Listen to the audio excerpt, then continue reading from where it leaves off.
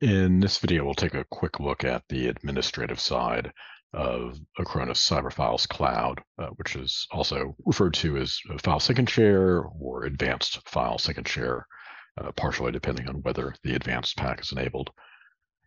Regardless of the name and the advanced pack aspect, there are two parts to administration. The starting point is the regular management portal for Acronis Cyber Protect Cloud.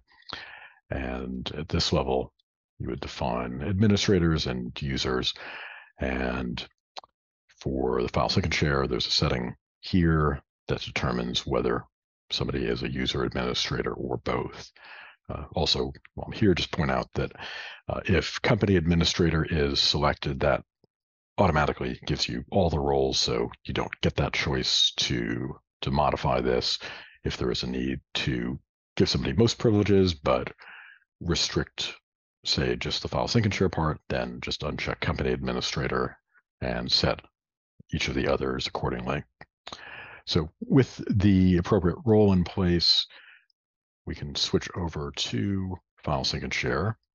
In this case, I'm logged in as a user and an administrator. I have both roles, so I'm seeing the documents that I have synced up here. Otherwise, I would have gone straight to this administration console that we're going into now.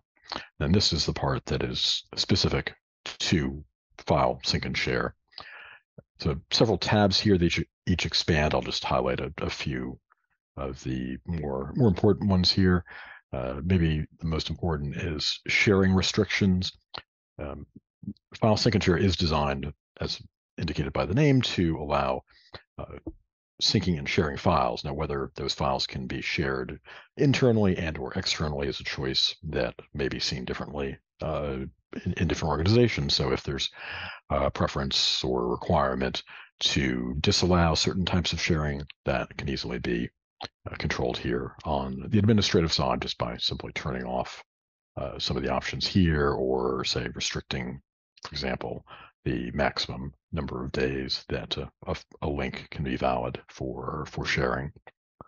Another related settings is you could have shared folders expire. The folder itself wouldn't be deleted, but the sharing of the folder would need to have an expiration date to be shared. Related to that, we have a couple other settings here. File purging policies. File sync and share is designed to keep revisions of documents that are uploaded or synced or changed. And there are default settings. These can be increased or decreased depending on whether the goal was to keep more old versions or deleted versions of files, or possibly just the most recent one.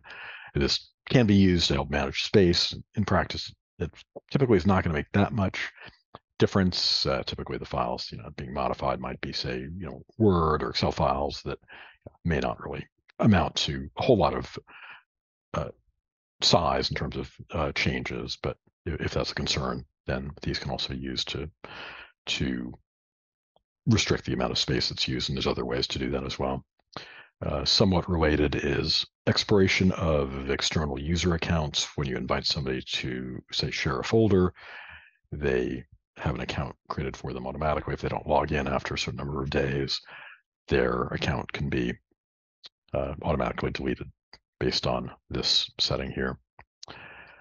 There are a few others, like down in this general settings section. One I'll point out here is maybe important, just depending on the situation. There is an option to tie this into Microsoft 365 Office Online to facilitate editing of Office documents right within the file sync and share web interface. This does require some additional setup, and then the users do need to have their own Microsoft 365 accounts to facilitate that editing. If that's set up right, then some of these settings here will apply in terms of whether that's configured and whether they're editing or viewing and editing. And then further down are some settings that can be tweaked. They don't relate directly to the Office side necessarily, but if there's reason to, say, disable